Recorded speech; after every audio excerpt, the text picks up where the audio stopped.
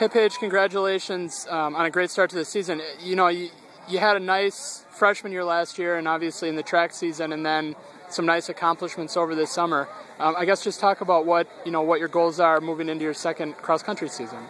My goals for the season is to keep improving, getting my times better and better, hopefully be in the 14s consecutively, maybe try to get into the 13 minutes if I can, and try to cheer on my team and be there supportively. Talk a little bit about what you did over this summer, what kind of running events and accomplishments you had over this summer. This summer I went to Minnesota and raced in the regional race for the Junior Olympic National Meet, and I got first in the 15,000 and the 3,000. And then from there I moved on to Kansas, where I ran it over again, and I won each time.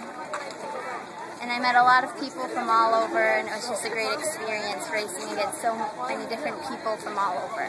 I haven't seen the official results yet, but I think you won today by somewhere close to, or maybe a little more than 2 minutes, somewhere right around there.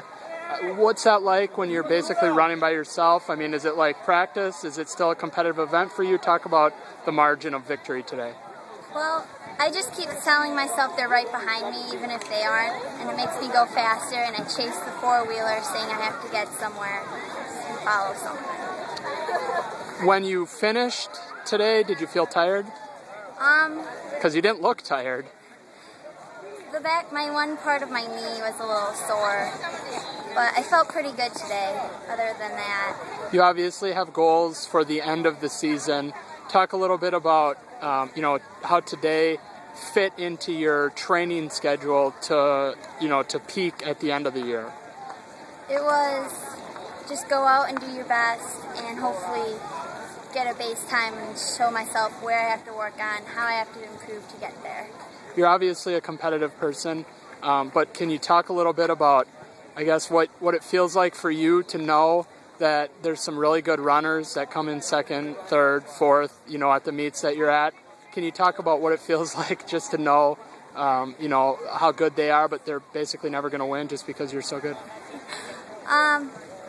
It makes me feel good knowing that I can beat such good runners that there are out there, and it makes me feel good that just because I'm from Westfield, I can go out and beat kids from bigger schools that are taking second and third place. And then finally, for you today, what was the highlight? Something fun, or I guess what was the highlight today for you? Just being out, getting to be with my team, see people from other schools I haven't seen in a while, race against a bunch of old people I haven't seen since track season or even cross-country season. A pretty cool way to start the season too, huh? Yeah. Awesome. Hey, congratulations. Good luck this season. Thanks.